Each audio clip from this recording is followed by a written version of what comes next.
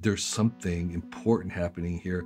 For the first time, here's technology that seems more human scale, that seems more organic, it seems lifelike in some weird way. My guest today, Kevin Kelly, is the co-founder of Wired magazine, a best-selling author, and a futurist.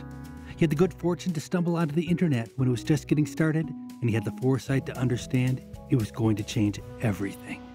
So I have a friend named John List, and he's a prominent economist who has the misfortune of sharing his name with a mass murderer. So when you Google him, the first John List you see is not him. Instead, you see the mass murderer. I had the opposite experience with you. I went first to Amazon.com because I knew you'd written some books, and I typed in Kevin Kelly books, and a bunch of books on technology showed up, which I figured were probably you from everything I know about you. Then there were all sorts of other books about photography of Asia and a graphic novel and a book of advice. And I thought, God, this is so frustrating when someone's got such a common name that there are a bunch of Kevin Kellys who are all authors. I slowly and disbelievingly came to realize that the same Kevin Kelly, you, had written all of these different books. And I have to say, damn, you have really lived a full life. I have. I've been very, very blessed. One could say that I'm very good at doing lots of little things, and I have sort of refused to go too far deep in one direction. So that's sort of the curse of a journalist. You know enough to be dangerous. Your biography seems to me refreshingly free of a master plan. I'm curious, can you remember what life you thought you were going to lead when you were 18 or 19 and just getting started? The earliest memory that I have was, I don't know, maybe I was 12 years old, and I had this idea that what I wanted to do in my life was to build my own house that was completely self-sufficient and self-recycling, and nothing was ever thrown out. There was something elegant about the logic of that, and I was a maker as a kid. I made stuff all the time, and I thought that would be the ultimate thing. And then when the Whole Earth catalog came along, when I saw that in a senior year of high school, that was my answer. I have to profess ignorance. I've heard of the Whole Earth catalog. I don't even really know what it is, though. Steve Jobs called it the internet before the internet. It was all the information that you kind of get from the internet and blogs and YouTube on newsprint. There was, before that time, no other way to find out how to do things in life. Say you wanted to become an advertising agent. Say you wanted to build your own home. Say you wanted to fix your own car. Where would you go to figure out how to do that? You couldn't go to the library.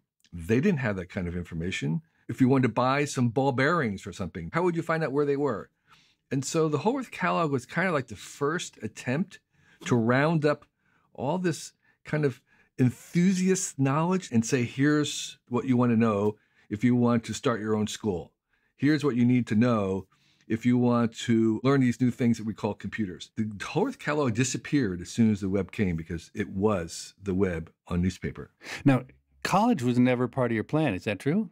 No, it was actually always part of the plan when I was in high school. That was what everybody was sort of aiming towards. I was both an avid science nerd, doubling up in math and science and taking every single possible course I could, and art. And then in high school, I discovered photography, which was just, for me, a nice combination of the technical and the artistic. But when senior year came around, I just needed to do something other than sit in a desk for 4 more years.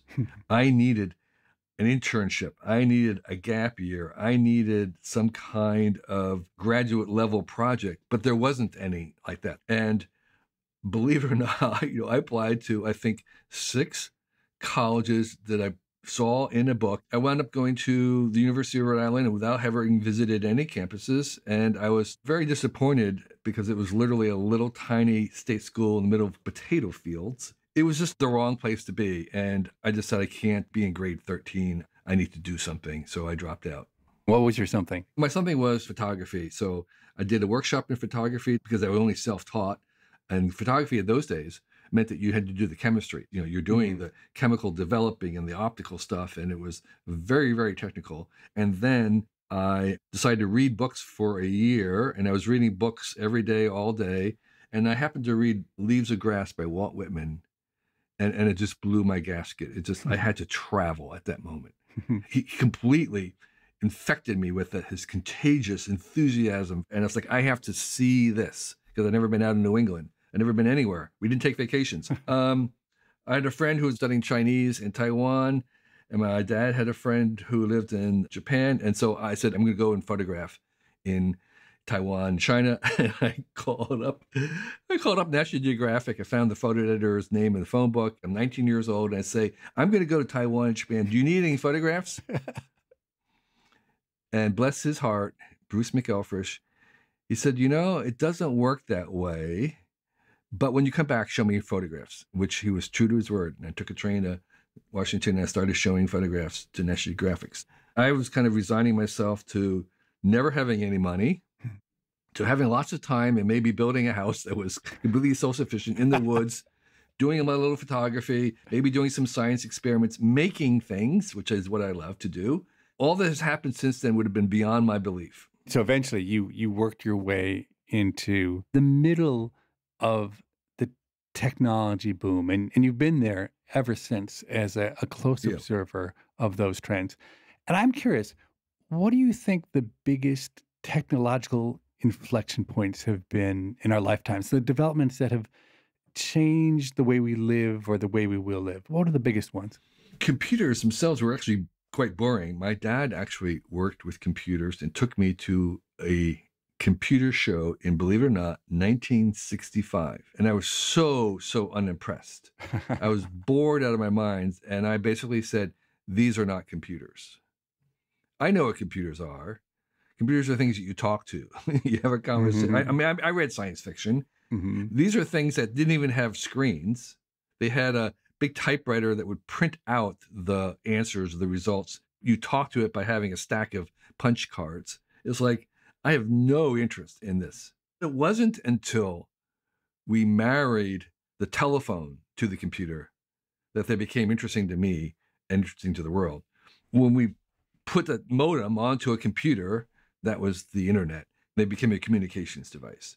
And communications is sort of the foundation of culture. And so now we were suddenly accelerating and amplifying the culture. And that was incredibly important. I had early access because I became a travel writer in some ways.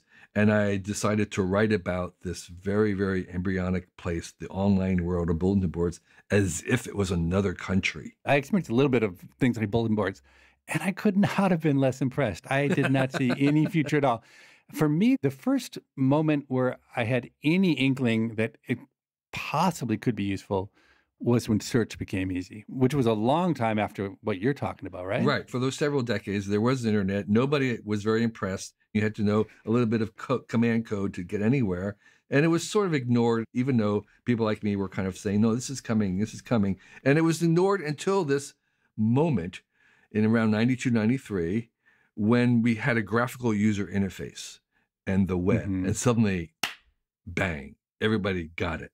You could do search. You could drag and drop stuff. And that's when everything took off and everybody started paying attention. That was when Wired began, and we were at the center of that. And by the way, fast forwarding a little bit, I think this is exactly the same kind of excitement and energy that we're seeing right now with AI, which has been around for at least 10 years in its capabilities. And then suddenly we have the conversational user interface. And then all of a sudden you can talk to it in a conversational dialogue way, which is very, very human-like. And it's now the big thing because everybody can understand it and interact with it and experience it. And they're going, oh my gosh, the capabilities of this have been around for a while, but now you have the conversational user interface, which we're going to apply to everything, just like we applied screens, the graphical user interface, to everything. So I would say that communications aspect, linking everybody up, and of course the smartphone and carrying those things in our pockets, enabling billions of people to connect to each other. That only happens one time in the planet, and we are alive for that moment. I have to say, on cell phones too, I could not really see what the point of one was. In the beginning, it was just for calls, and I have turned into, I literally live only on my cell phone. I don't use a computer anymore, except in extreme cases. And my cell phone is my most beloved belonging. I mean, the hardest thing about thinking about the future or trying to describe it is letting go of what we expected it to be and letting go of the current models. And the thing about the future that we can almost promise is that it's going to be unreasonable. It's like, what's going on today. If you tried to pass that off 20 years ago, nobody's going to believe you. Wired is 30 years old this year. At the 25-year anniversary, I went back and looked at all the early issues of Wired to see what we officially thought the future of, say, the internet was going to be. And in the very, very beginning, even Wired got it wrong, because what we were kind of expecting was better television. Like, there'll be 500 channels. Well, the idea that there would be like 5 million or 5 billion channels with like YouTube, we had trouble believing that anybody could produce quality video in their bedroom. Now, these developments, the ones that have actually happened, like the web, YouTube, AI, they seem inevitable, preordained. But do you think that's true, or do you think we could have found ourselves in a very different technological world if, a few key people hadn't been born or some critical investment hadn't been made? Do you think there was a real shot at these technologies not being there? I wrote a book called The Inevitable, so I am obviously biased in that general direction. I think the larger forms of these technologies, the larger contours, which are dictated by physics and chemistry and just the nature of matter. You can do certain things, you can't do other things. I think the larger outlines of these technologies are inevitable. Once a planetary civilization discovers electricity and maybe make speakers, they're going to have telephones. So the telephones are going to be inevitable, but the iPhone is not necessarily inevitable. The actual specifics are inherently unpredictable. The internet was inevitable, but the character of the internet, like who owns it? Is it open source or closed source? Is it for profit or nonprofit? Is it transnational or is it nationalistic? And so those characters, we have a lot of choice about, and they make a huge difference to us. I would say that applies to biology, which is, by the way, a controversial statement. If you have evolution of life on a planet similar to the Earth, you're going to get quadruped animals because that is physically very stable. That's just a natural solution. So quadrupeds will be inevitable. The zebra is not. We'll be right back with more of my conversation with Kevin Kelly after this short break. You and everybody else seems to think that AI is going to be completely transformative. Can you try to put in really simple terms what you think AI is going to do that's going to be so awesome? It's like electricity a little bit, in the sense that electricity enables so many other things to happen. And AI is this enabling technology. So dealing with an AI directly, yes, that's one form of it, but that's actually the least important form of it. Most of the AI that's coming will never be visible to you. It's going to be behind the back offices, buried deep into the underground. It's like infrastructural. It's going to be used to help us find new drugs, or already it's happening for that. Here's a drug that works, find me something similar. It's going to be used in medicine for diagnosing things. The AI doctor today is not as good as a human doctor, but a human plus an AI is better than either a human alone or an AI alone. And that AI doctor, even though it's not as good as a human doctor, is 1,000,000 times better than no doctor. So in medicine, it's this very, very large enabling effect. And that goes across all the other industries where there's a kind of like a bumping up in the levels caused by AI independently of our own interactions with them.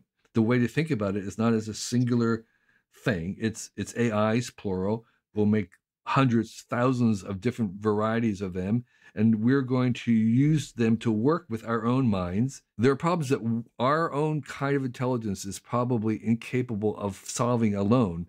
So solving quantum gravity, dark matter, probably is going to require inventing other kinds of minds that we can work with. And that's, of course, is going to be incredibly impactful. So you describe AI in really glowing terms. Other people are terrified of AI. Yeah, right. The simplest thing to be afraid of is that you'll lose your job. I prefer to talk about the actual evidence of how these things are being used rather than their imaginary harms. And so I've been trying to track who actually, to this date here that we're recording, has actually lost their job due to AI. Medical transcribers.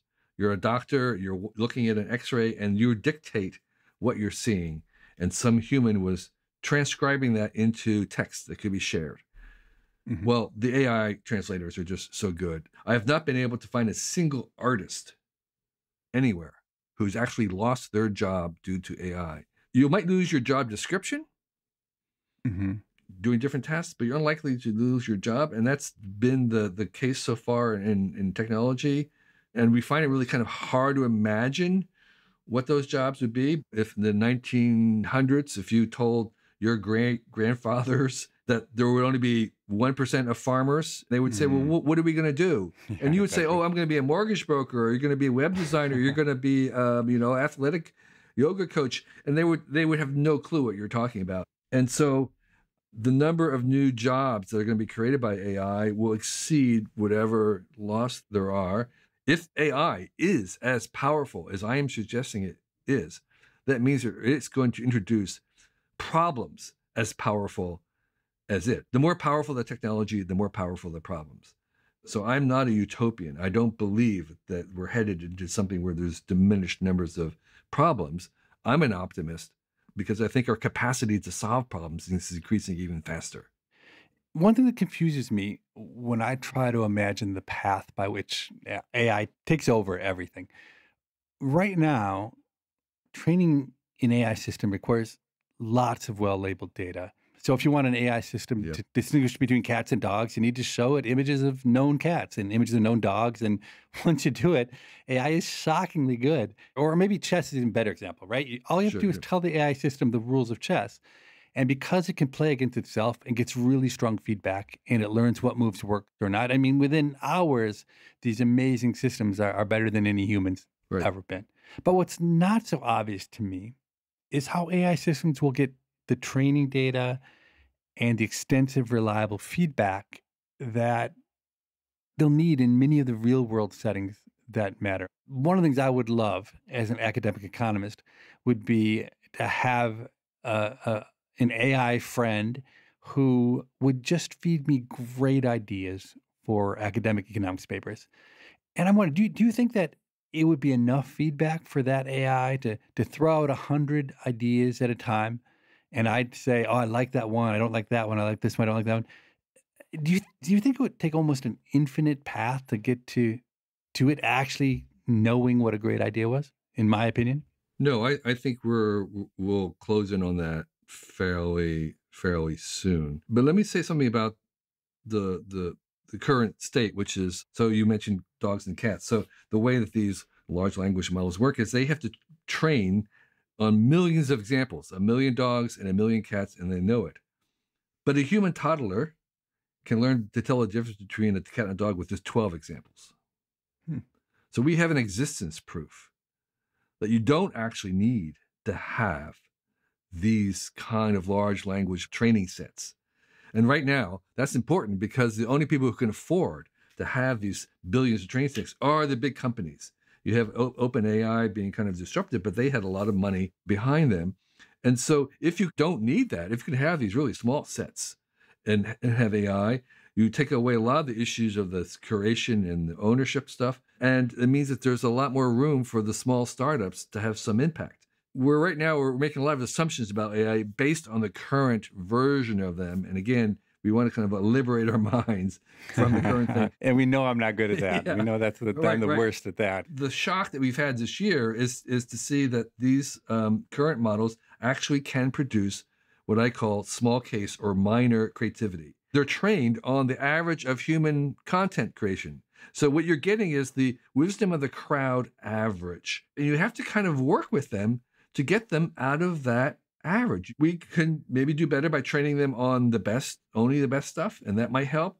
But they will get better. They will be capable of becoming our partners. But they're still going to be much more likely to produce something that a typical human would produce and would like, because that's what they're doing. They're auto-completing. One of the best things I find these AIs useful for is synthesis, where they're able to take a spreadsheet here and spreadsheet here and merge them, or take this field of knowledge and this field of knowledge, and what would be a question or some way that the two come together, or take this kind of painter and this painter and merge their styles. That is something humans could do, but it just takes us so much time to do it that we can't do it in kind of a frivolous way.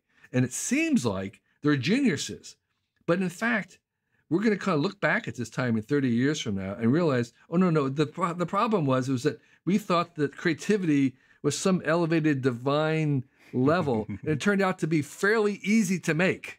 Do you think there's any realistic way to regulate AI or to use public policy so it does maximum good?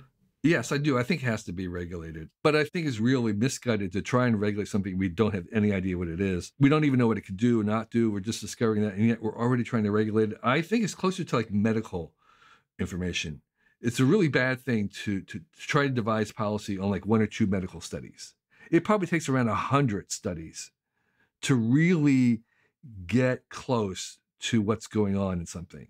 One or two medical studies, they're data points themselves. They're just not sufficient to make policies. And we don't have that level of evidence yet in this stuff to, I think, to be confident that any regulation that we do would even work, because it's just so new. And that's why I preach this idea of street use. We have to use things.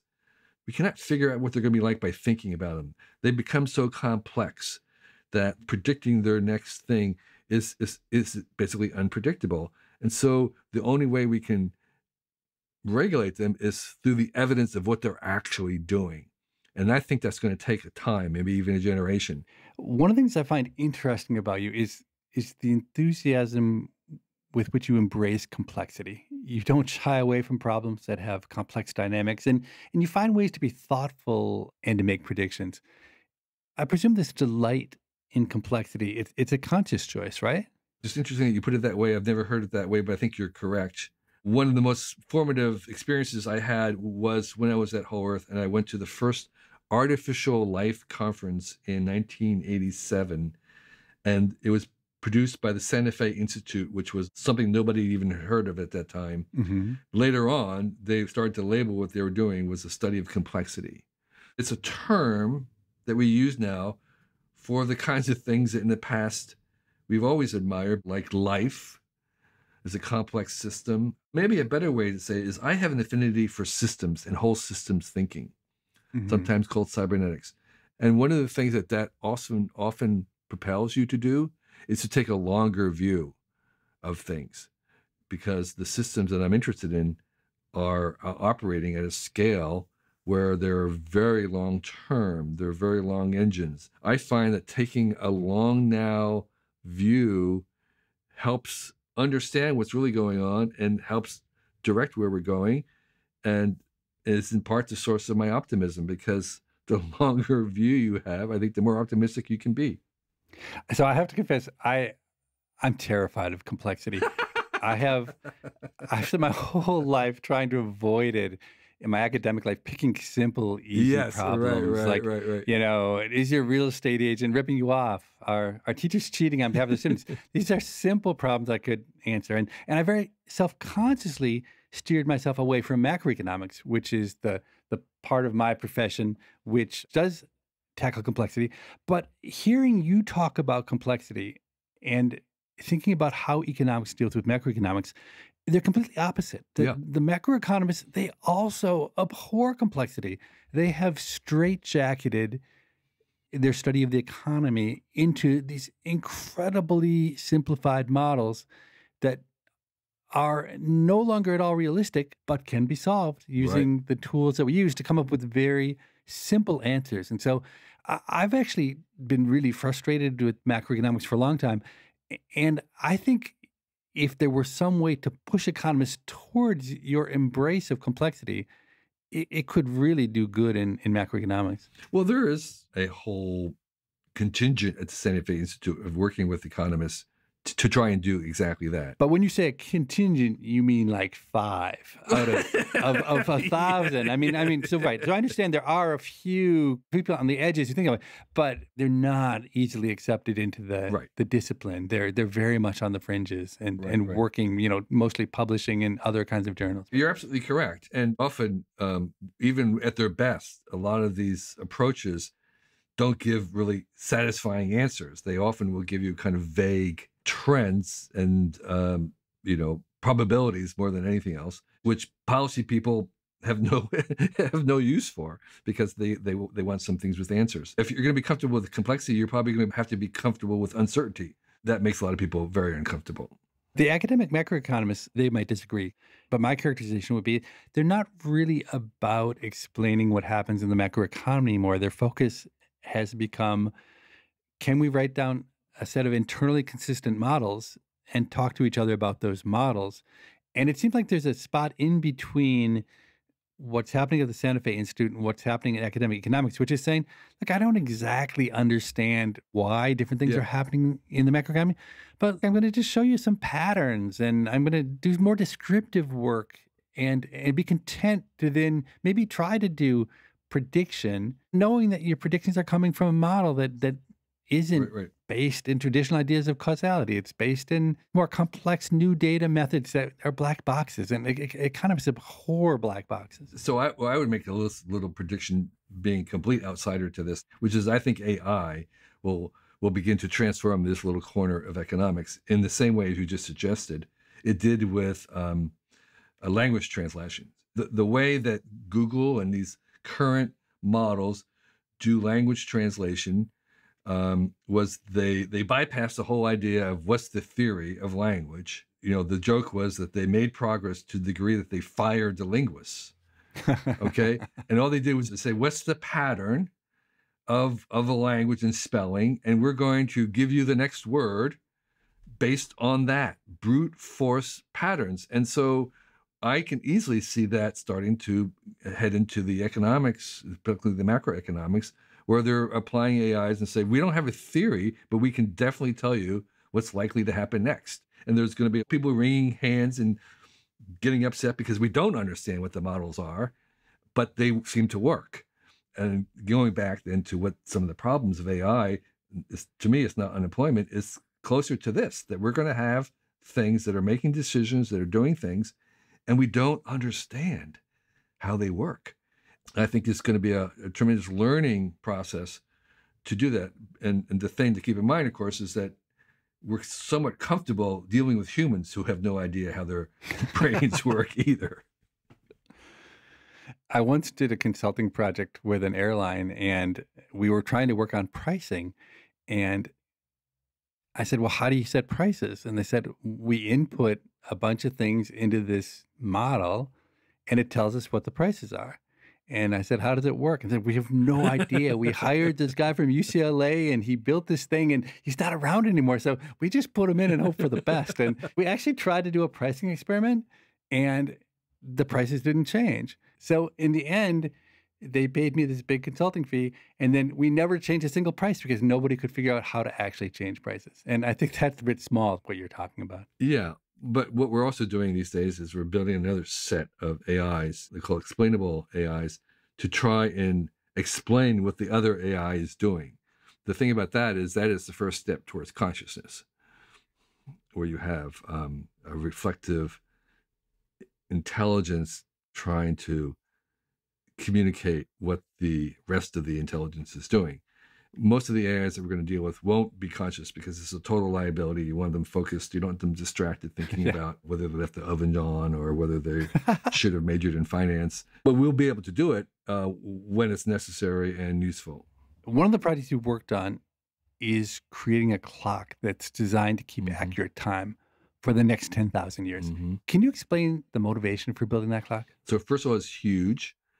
There's multiple versions of it. One version of it is in the London Science Museum, but there's a very large version that's almost complete inside a mountain in West Texas.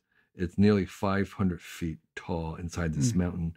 And it's a clock that does not run on electricity, yet it actually is a calculator, and it's calculating the time and ringing a set of chimes every day at noon that will ring a different melody for 10,000 years. And so the clock is ticking, so to speak, without human attention or input by itself. But the clock doesn't display the time unless humans go and visit it and turn the turnstile and bring up the clock to the current time to display. So there's some need for humans to visit it. The purpose of the clock is primarily to have people say, what's the purpose of the clock? And begin to think about long-term time. It's like, if you had a clock that could tick for 10,000 years, what could you do in 10,000 years? What would it see? Again, 10,000 years is a long... It's a very, very long time. I mean, I think you accomplished your goal with me because I said, well, if you go back 10,000 years, there is agriculture. I don't think there are any cities. I don't think there's any written language. We're barely getting going. Right. So it's hard to imagine that far forward. Right. And that's why it was picked. 10,000 was kind of roughly the beginning of our civilization. I mean, it is impossible to imagine what we would be like in 10,000 years from now. But the point is that by thinking about time in that scale, you have permission to think about in terms of generations. Like, well, what if we just thought about 100 years into the future? What if we started something that might not be done in our own generation and it would benefit people just as we have benefited from the past couple hundred years of people making roads or buildings that we enjoy and use today? If you have a longer horizon, it permits you to overcome even fairly large disturbances. I mean, the beauty of compounding interest and compounding growth is that a small amount steadily compounded can overwhelm, so to speak, over the long term, even fairly major setbacks and disruptions. That's sort of the stock market idea. And it's basically been true. So our idea of the clock is to use it as like a little bit of like an icon, a mythic icon, like the picture of the whole Earth. When people saw the picture of the whole Earth in the early 70s for the first time, there was a sense of, oh, there's a little system that we have to kind of take care of. And it's sitting in this vastness of space is very fragile and very precious. We wanted something similar where there would be a way in which this time machine would help us think about time differently. One of the things that I found so interesting was how you think about, if you want a clock to last for 10,000 years, what are the design elements to it? And it goes beyond just materials. You got to make sure that people don't want to vandalize it. Exactly. We did a lot of studies. I did a whole study of time capsules in preparation for this. Mm-hmm. What a revelation that was. Almost 95% of time capsules are lost track of within 5 years of being buried. There was a time capsule I went to visit the San Francisco airport that had been buried in the 50s, I think, or 60s, was completely lost track of.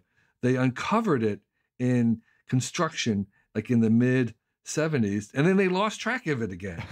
and they discovered it close to when it was supposed to have been open in 2000, and it was just so disappointing because the things that people include, they thought were so important, were just kind of like no interest whatsoever in them. And the things that we really want to know, they would never thought about putting in. So the time capsules, the best time capsules is actually our garbage dumps because it's saving everything. And that's what you kind of want is all the things that we don't think are that important. So thinking about long-term clocks, there is a sense in which how do you not lose track of it? How do you prevent vandalism? How do you keep working the entire time? Because it needs some maintenance. What does that look like? And the most important thing is, how does it remain relevant? We did a study of long-term digital storage, and it turns out it's horrendous. All those floppy disks are unreadable, right? Only way to really maintain information over time is to exercise it. I call it not storage, but movage. It has to be constantly moving, and it has to be cared for. This clock is being built by a nonprofit. It's called the Long Now Foundation that you co-chair. And the premise of the Long Now Foundation is that society isn't thinking long-term enough. And I can see strong moral arguments for being good ancestors, right? Especially when it comes to irreversible things, mm-hmm. extinctions, the climate cycle being knocked so far out of whack that the earth becomes unlivable.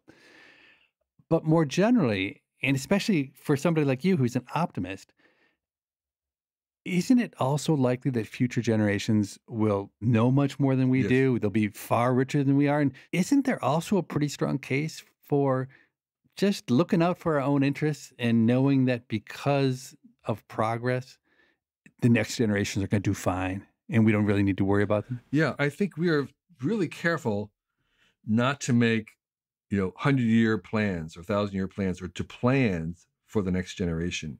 What we're trying to do is to increase the possibilities for the next generation. We don't want to close down those choices for them. We want to open them up and let them decide. And in fact, we are counting on them figuring out things that we can't figure out. So even the clock, by the way, is left unfinished. There are aspects of it that will be completed by future generations. So it's not deciding their fate as much as just equipping them to make great decisions themselves. I think that distinction is very, very important. And we often, in addition to talking about responsibility, we talk about long-term imagination. That's the thing that's the hardest to do, is to try and imagine new choices and possibilities that we don't have right now, imagine ways in which we can do things better. Part of my critique about the AI folks who are concerned about the end of the world is that they overestimate the value of intelligence. There's a lot of intelligence guys who think intelligence trumps everything. But most of the great things in the world are happening not by the smartest people in the room. They're happening with people who have enthusiasm, who have imagination. Smartness and intelligence is one component. But if you put a man and a lion in a cage, it's not the smartest one that's going to win. It's only one part of what we need to make things happen in the world. And the key thing of that is imagination, imagining what could be, what we'd want, an alternative way of doing things. And that's not just IQ. You're listening to People I Mostly Admire with Steve Levitt and his conversation with Kevin Kelly. After this short break, they'll return to talk about Kevin's new book. I've been making the case that you're obsessed with complexity. And then you write your latest book, which is the exact opposite. It is a wholehearted embrace of simplicity. It's a collection of snippets, small bits of wisdom that you've learned along the way that you wish you had known when you were younger. Were you surprised to find yourself contemplating publishing a book of this form? Yes, it was completely an inadvertent type book. I've been a fan of proverbs and pithy life guiding advice since Catholic school, where even though I didn't believe in God, I believed in the Gospels. The sayings of Jesus were just like, man, that's powerful stuff. So I was always collecting quotes, and I love the telegraphic potency that they have, the way that they can kind of expand in your own mind, the way that they compress a lot of knowledge. And the best ones would often have a little twist in them. I have to say, I was skeptical of your book. It's called Excellent Advice for Living. When I started this podcast, I had thought that if I could get these amazing guests on the show, one of the most valuable things I could do would be to get them to give up pearls of wisdom. And frankly, the advice I gave wasn't very good, at least in my opinion. So I just stopped asking. But I really liked your book because it surprised me. It's not just that the advice itself resonated with me. It's that the advice, it has a personality. And I felt like I was getting a fascinating window into your life and personality. That I take that as a compliment. Thank you. One of the little bits of wisdom is art is in what you leave out. And a lot of my time with the book was trying to remove as many words as possible to distill this to its essence by leaving as much as I could out. I had Rick Rubin on the show recently, and that's his philosophy, Yeah. 100%. Well, that's an editor. I'm a born editor. I'm not a born writer. And so the editing part of this is really where I shine. The other part was I'm in some ways channeling the ancients. I mean, a lot, not all, but a lot of the wisdom has been circulating for thousands of years through the Stoics and the Confucius and the Bible. But I was trying to put it into my own words, make it more vernacular, and if all possible, as you said, to make it unpredictable. Part of the thing with AI these days, one of the things I say is like a really worthy goal is to arrange your life or become something where you're not predictable by AI. Again, AI is a prediction thing. It's going to try and guess what the next average human would say, and you don't want to be the average human, if at all possible. You want to be you. And that's sort of what I'm trying to do with this, is to say it in a way that's never been said before. And that's hard with things that have been said before. Daniel Pink, the psychologist, he blurbed your book. He said something like, if you don't find at least 17 golden nuggets of advice in the book, you're not awake. And and I like that. So I did find at least 17. Can I read a few I liked and get your reaction? I'd like to hear what some of your favorites are. One of my favorites, and precisely because I believe it 100% now, but I didn't realize it when I was young. And it resonates with something we've talked about earlier in this conversation already. So the proverb I don't know, do you call them proverbs? I don't know what the proverbs, right thing adages, lessons, maxims. Okay. So the adage that you create it says, being enthusiastic is worth 25 IQ points. Yeah. I love that. I mean, it's absolutely true. This mostly came from our hiring spells at places like Wired, looking at the people that we were hiring. And that trait of enthusiasm, of commitment, of being all in, of being positive, of being encouraging, was one of the essential things that we were hiring, because we were hiring people to make the web, and there was nobody who had web making skills. And so we're hiring, the phrase I'd use was hire for attitude, train for skills. So another one I liked, because I know it's true, but I still struggle to live up to it, is no is an acceptable answer, even without a reason. Yes. I'm not sure I've ever said no to anybody without a reason. And actually, I'm taking your adage as my permission to start doing that. I learned that from Stuart Brand, actually, my mentor at Whole Earth, who everybody would tell you was one of the most expert knowers. I mean, he would say no so politely, so forcefully. His no didn't have excuses, but his no would always come couched in a way that was good for you, that he was saying no. All right? That was a genius. And that's how I like to couch it. It's like, and I would say something like, I'm saying no because I can't give the kind of attention that your project deserves. Okay, maybe the most profound one for me. We tend to overestimate what we can do in a day and underestimate what we can achieve in a decade. Can you talk about that one? It relates a little bit to long-term views and optimism, which is bad things happen fast and good things happen slow. And bad things happen fast because bad things are more probable. Good things, great things are improbable, take a lot more work. Slow progress is still progress. And so as you raise your time horizon, you are able to accomplish bigger and better and gooder things. And it's more likely that you can overcome the inevitable hurdles and setbacks that are going to be present along the way. Well, what's interesting for me is that I could not be more aware of the fact that I write down what I want to do in a day, and I never do everything that I think I can do. And without thinking about it, I've always applied that same logic and assumed that it was true over a year or a decade. But your proverb slowed me down, and I said, wait a second, let me think about 10 years ago. And I thought, wow, how great some of the changes have been. And then I thought about a different 10-year span. And it's interesting that it took a little proverb near the end of your book to open up an insight, which is obvious once you think to look at it. But I don't think in my entire life I've thought to look at it that way. I'll take that as a compliment. Thank you. I'm glad that you got that out of the book. A lot of the messages center around the importance of kindness. Yes. Of doing things for other people. Have you always emphasized kindness in your life, or is that something you only learned along the way? I think I got that from the Gospels. I think I got that from Jesus. It was a very prominent injunction that I believed even as a kid. And as I said, even when I didn't believe in God, I believed in that.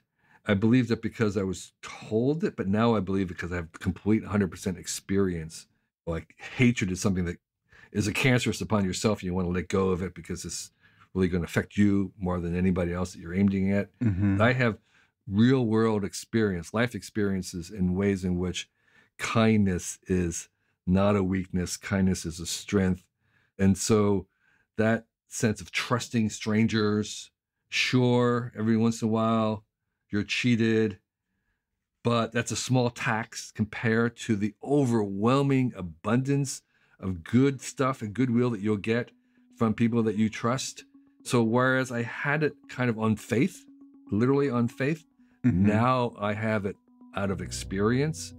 And I think it's even wider than it was before. People I Mostly Admire is part of the Freakonomics Radio Network, which also includes Freakonomics Radio, No Stupid Questions, and The Economics of Everyday Things. All our shows are produced by Stitcher and Renbud Radio. This episode was produced by Morgan Levy and mixed by Jasmine Klinger. Lyric Bowditch is our production associate. Our executive team is Neil Carruth, Gabriel Roth, and Stephen Dubner. Our theme music was composed by Luis Guerra. We can be reached at pima@freakonomics.com. That's PIMA@freakonomics.com. Thanks for listening.